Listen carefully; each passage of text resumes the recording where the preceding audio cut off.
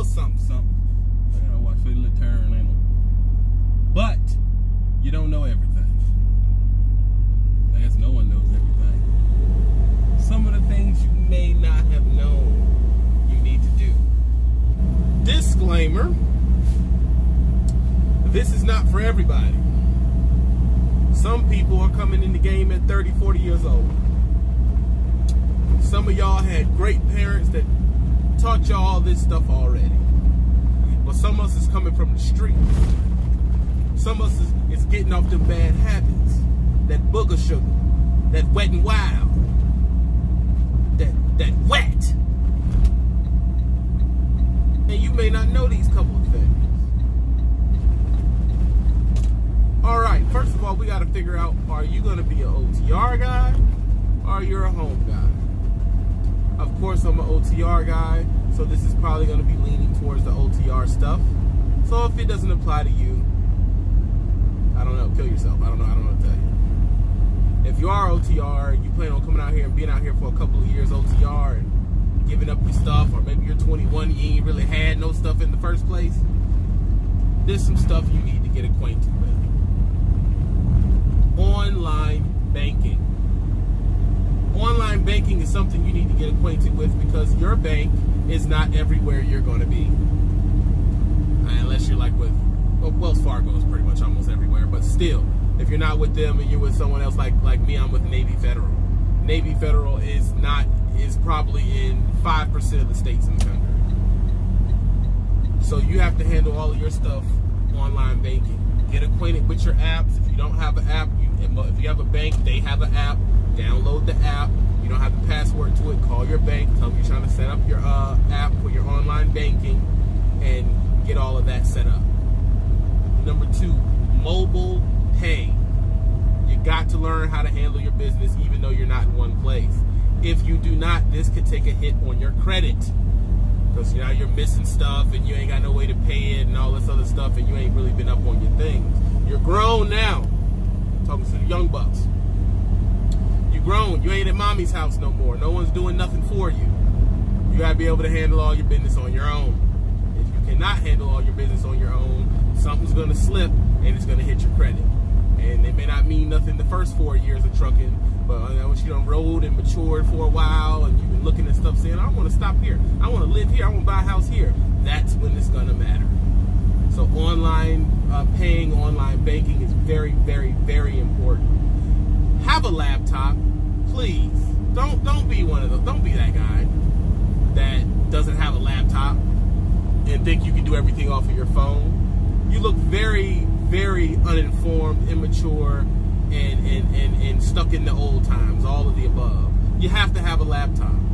You're out here, you may not be a lease operator yet, but you may go into it. Have the stuff you need to do business, please. Number 2, it'd be nice if you have some type of internet signal. That isn't a must, but I mean, it's almost a must. It's almost a must. No, I'm going to say it's a must. Yes, it's a must. You know, make sure you're with, that leads us into the next point. Have a grown-up phone. Stop it. Look, guys, stop with the Sprint. This is your OTR. Stop it with the Sprint. Stop it with the T-Mobile. Stop it with the Metro. None of that's going to work out here, dog. And people say, oh, mine still works good. Yeah, that's nice. Go get a real phone. AT&T or Verizon. I personally like Verizon, but AT&T or Verizon is okay, and it'll do what you need to do out here for the most part. But don't be that guy that has the Jigaboo phone because you don't want to pay $100 a month. I mean, it's unbecoming, honestly. Number 2, be prepared for that's the right clothes. The jacket needs to be tucked away, even if it's summertime, because you're going through all different climates up here, and you don't know when it's going to be cold. It could be 75 degrees down here. I'm in Salt Lake. I get to the top of the mountain, it could be 40 degrees, and the wind could be blowing real hard. Now you done messed up, got emphysema all up in your chest region, and now you got bronchial disease and infections and stuff like that, because you just wouldn't want to get you a nice little fleece or a jacket or something, tuck it away for when you need it. Have a raincoat. because they don't understand you not hooking up to the load or not tarping the load or not backing and opening the door because it's raining. Have a raincoat. Ain't nobody trying to have the soggy butt because you letting the rain just pour down all in your butt cheeks. Now you done set up, now you got the mud booty. You see what I'm saying? Have a raincoat. Where I'm gonna get a raincoat from? Dang near every TA in Petro got a little cheap rain joint you can throw over your real coat. Get one of them, leave it in the plastic till you really gonna need it. Please have that. Please. Tool set. Alright? Tool set. Roadside assistance is not always gonna be able to be there, and you're not always gonna want to have to deal with them. I know people think I don't work on my truck at all, but the stuff that I can just do myself, I do not post. It's just real quick. Up, this one out, boom. Break the tools joint out, move the thing out the way, replace that, put it back in, keep moving. It's not video worthy. Or maybe it is video worthy. Okay? Have a tool set, please. I mean, honestly. It's literally, you can get a tool set for $25 from Walmart. A basic ratchet set with a little thing of pliers in there for you to do basic stuff. Okay? It'll be smart for you to go in there and get one of them little $20 Walmart drills. They come with bits. If you need to drill something, mount something, mount a TV, mount whatever, you can have that already on you. Another thing, the proper shoes. Do not come out here and have one pair of shoes. You know, I got riding shoes. I got tarping shoes. I still got me some boots on there. I got some walking and running shoes. Have the proper shoes. Be prepared. Everything has to come out of that truck. That is your house. I don't care if you got a place to go home to and Trucker Brown's homeless, so he's a piece of crap and you're better than me. While you're on this road for 30 to 60 days at a time, that is your house. Okay? And you got to be able to go to your house and pull out what you need. A crowbar comes in handy. These different things come in handy. Another thing you need, what do they call that joint? Way up line. The best bag I've had is a luggage, like a carry-on. It rolls, has a place for your laptop, place for a change of clothes when you go into a hotel, place for your toiletries, and you can roll it. You do not want to be the fumbling guy that hasn't figured out his luggage situation trying to walk in. That's what you are walking into being as a student. You can go right on down there into Walmart. You can get you one for $40. It is not the most sturdy one in the world. It's Walmart. It's just to get you started. How your little carry-on joint, get one big enough to hold a whole situation. Go home, take yourself 3-4 change of clothes, pair of shoes, toiletries, and your laptop situation all in one bag. You set, you squared away. Okay? That simple. Do not become a pack rat on your truck.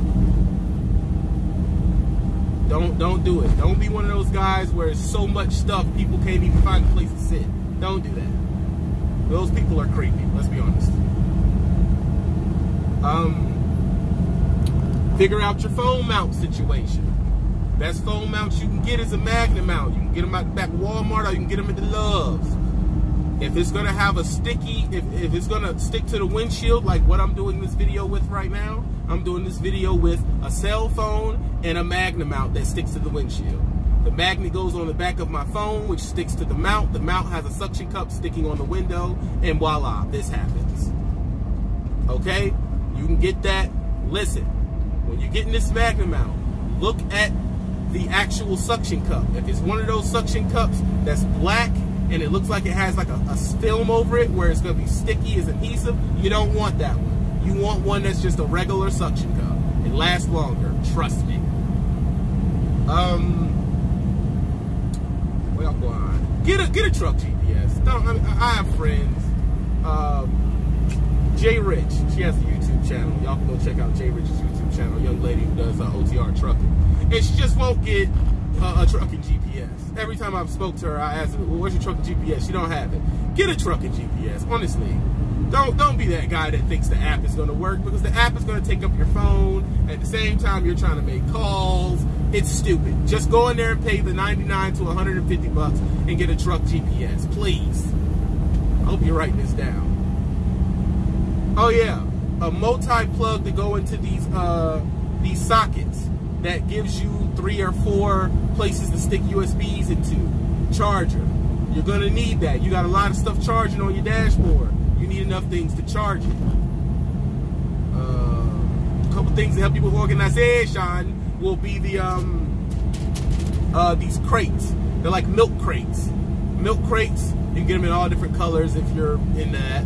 You go in there and get yourself a milk crate. They're $2.95 from the Walmeasy, and it'll stop you put stuff down on the side of you where it don't be rolling all over your tractor. So you know, yeah, look them up. I also got me some big plastic totes with roller wheels from Walmart that I put on the top bunk, which I secure with a little strap I got from Walmart. That way I don't just have a big mound of clothes on my top bunk. It looks organized. It's in different crates, and it's backed by that. It's not falling while I'm driving. It helps you be a little bit more organized. Another thing that's going to help you out, because you don't know what you need to keep close to you, you need to keep yourself a seat caddy. Well, seat caddy, Trucker Brian? Well, a seat caddy is what old school dudes use them more, but it's basically a thing that goes over your passenger seat and provides you with a whole bunch of pockets for you to put your stapler and you to put different things over there, your log book and all that other foolishness. And all that stuff, your permit book, different things like that can go in there. It's just a handy place to give you more pockets to hold stuff and to be more organized. Go get yourself one of them. What else? I know I'm missing something. Oh yeah, proper bedding. I personally am not a big bedding. My bed is not a fashion statement. Hello, Sean. My bed is not a fashion statement. It doesn't say Virginia Tech on it and it's all fancy and stuff like that. If anyone knows Lowe, they don't take a shot. Lowe has a real decked out bed. If you want to do that, that's cool. But if you're just starting out and you ain't as rich as someone like Lowe, just go get you a regular bed, join out of Walmeasy, dog. You get yourself a twin. Get yourself a twin. Sorry, it's gonna be bumpy, y'all. This road is not gonna smooth out for a minute. You get yourself a twin fitted sheet and get yourself one of them fleece blankets, and you're good to go, man. You probably gonna spend $24. Then when you start making big flip money grips, then you gonna get the fancy back stuff back then. Okay? Why are you not getting the fancy stuff off jump, Trucker Brown? Because y'all rookies like to job hop, and you ain't trying to have to carry all that stuff around. You do that once you are secure in that truck. Either that truck can go everywhere with you, and you are owner op, you bought your truck, or you just know you're gonna stay at that company for that period of time. Okay? If you know you're gonna stay at that company for that period of time, then you do not have to worry about what I'm saying. But if you're unsure and maybe and I don't know, don't throw all that stuff in your truck just to be, you know, tearing it out. You don't put chrome brake things on, chrome dashboard, chrome air conditioner knobs just to move out the truck. Don't know how many trucks I done moved in that had that in there already. I take a little sip of the limonada.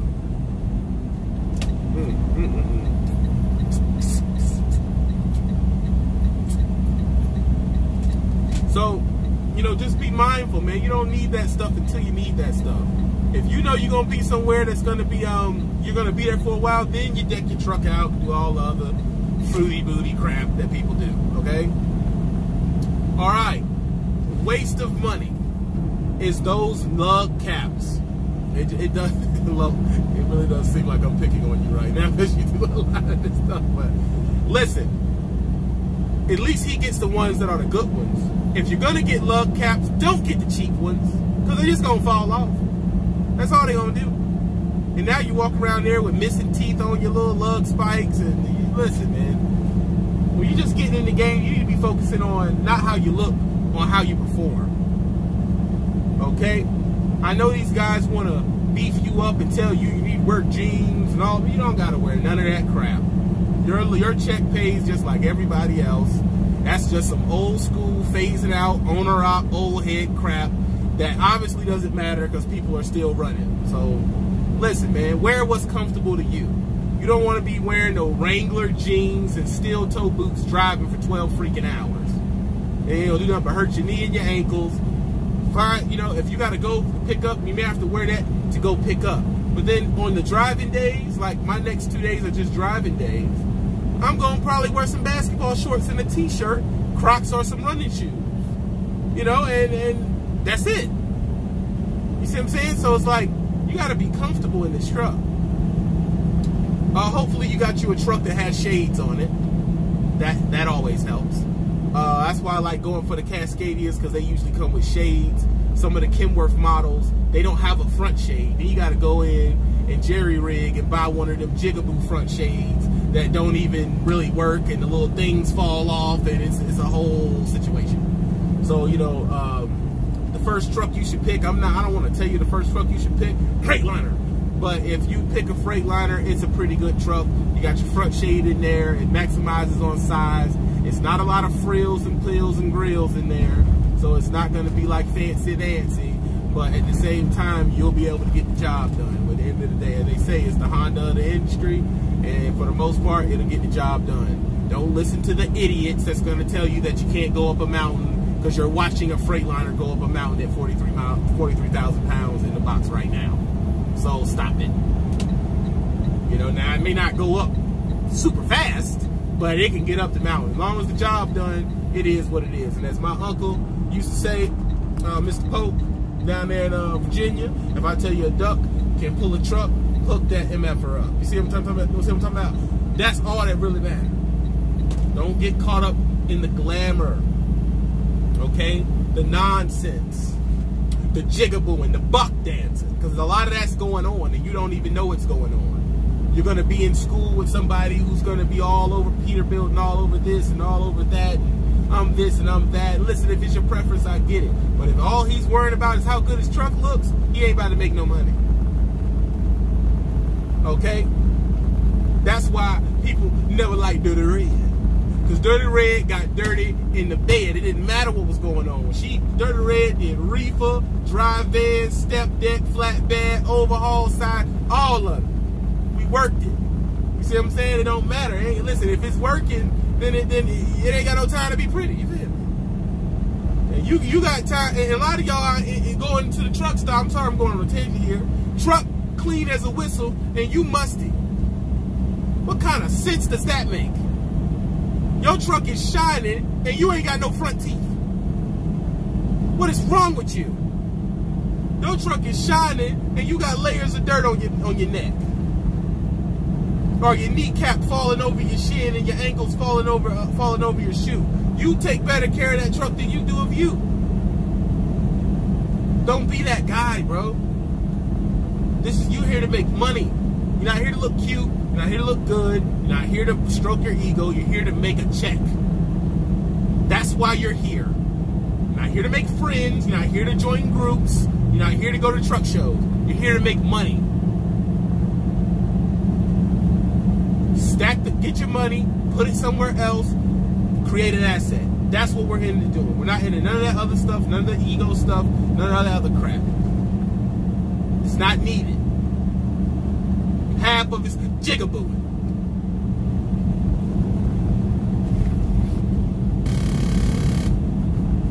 Let me hit the J 1 second. That's a little better good. That's what I wanted to tell you, man. Just some quick advice from your old pal Trucker Bride. Okay, you need a couple things. Hopefully, I done hit a couple people's angles and everything like that. And I'm happy I can help as much as I can. Okay. All right. This is Trucker Brown. Dig it down. Obviously, I'm out of town. Make sure you sub to the Patreon channel. We have 48 people over there now enjoying videos before you see it. So sign up right now. Also, go to my Instagram, which is @Trucker Brown. Follow my personal homies, Party Hard the Trucker, and follow J Rich Trucking. Follow them right now. Those are YouTubers. Watch them. Go follow them. Go sub to them. Tell them Trucker Brown sent you. Don't do drugs.